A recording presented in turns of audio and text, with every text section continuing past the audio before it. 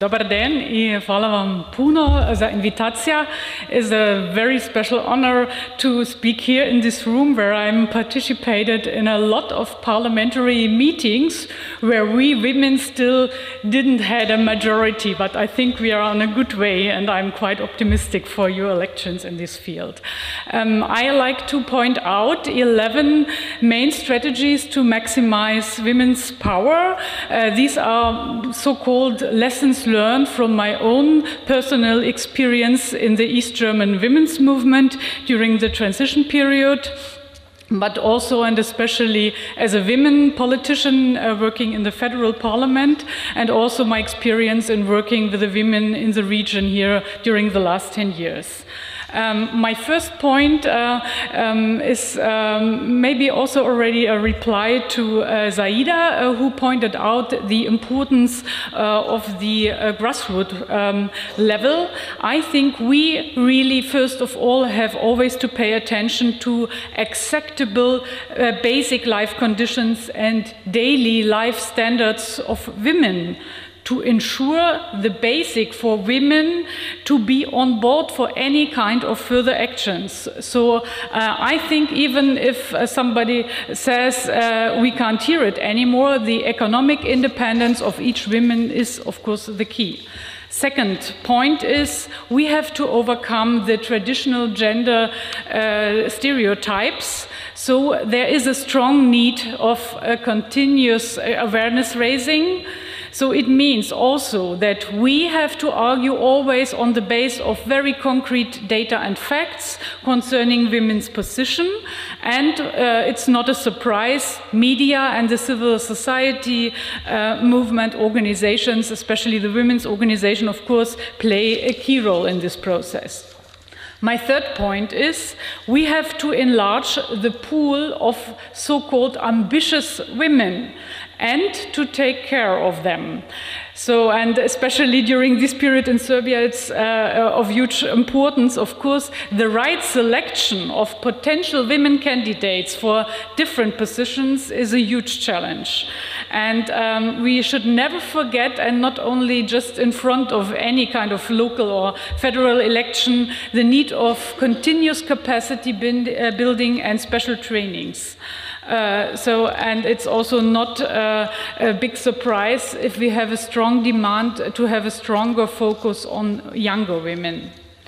My fourth point is the legislative base for gender equality has to be enhanced and, first of all, implemented. So the election legislation, you followed that in Serbia during the last months, is a key pillar for guaranteeing a better presentation of women in decision-making bodies. So the focus has to be, of course, on gender equality legislation, but also on gender mainstreaming of any kind of reform. So also we have to have in mind always the different forms of affirmative action. My fifth point is the existing mechanisms and institutions pushing gender equality have to be used. This means institutional structures as gender focal points, equal opportunity committees, at governmental as well as at local level, or the use of quota for decision-making bodies, as well as the use as any kind of offer for gender trainings.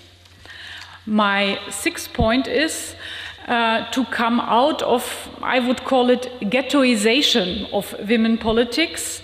Means for me, the gender mainstreaming approach has to be implemented in all political fields and areas and levels of work. This means to integrate always the women's perspective, and this means in bracket not only in the Committee on Gender Equality or in social politics. So the development of very clear and concrete guidelines and measures is necessary. What has to be recognized from a gender perspective? And if our aim is gender sensitivity of all proposed plans, programs and laws, there is always a strong need to explain the so-called added value of inclusion of gender perspective. My seventh point, we have to take care on the establishment of women's structures. And this means not only in a formal way, because we don't need them as alibi to have a better assessment in the next, for example, EU progress report.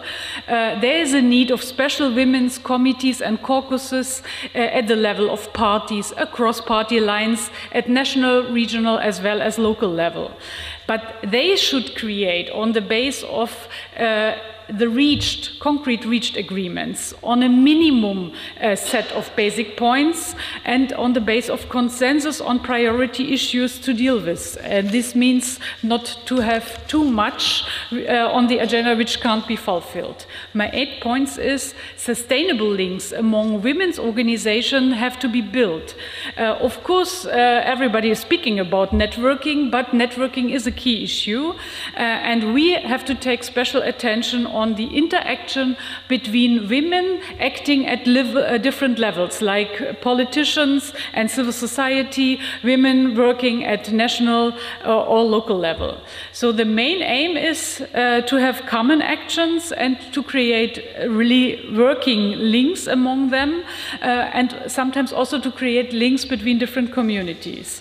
And here I have to add, we don't have to have any illusion concerning the existing competition, especially also between the NGO inside the NGO sector. My 9th point is we always have to have a look to partners to implement our demands, as this is political decision makers. For example, to push a concrete law or initiative, the activists of the civil society organizations, of course, to get a wider circle of mobilized people, but not to forget the men, because they are our partners in life and work, and unfortunately they are still the majority in most of the decision-making bodies, but not to forget the media concerning the necessary awareness raising. My 10th point is we have always to use and to quote the existing ratified international commitments more frequently and intensively. This is the same as we should do with the Constitution and the gender equality law. I only like to mention CEDAW, the Millennium Development Goals, the EU, strong EU commitments on gender equality, and here I'm optimistic that the push coming from the EU will be a strong one in the future, even for a country like Germany. We have now the debate on 30% quota in the top leadership, and it's a huge debate even in Germany. It doesn't mean that I come in this way from a paradise country, but I'm also very happy that I think Natasha already mentioned the UN and United Nations Security Resolution 1325 on women, peace and security, and that we have a debate also on the panel this afternoon. And my last point is the diversity and the different forms of our engagement have always to be respected. It means whether are women engaged in grassroots works, in established institutions, in the parliament, in visible protest actions, in writing shadow reports, in creating a practical dialogue. We have to recognize that they have a common approach, and this means to improve the existing structures and to overcome the still existing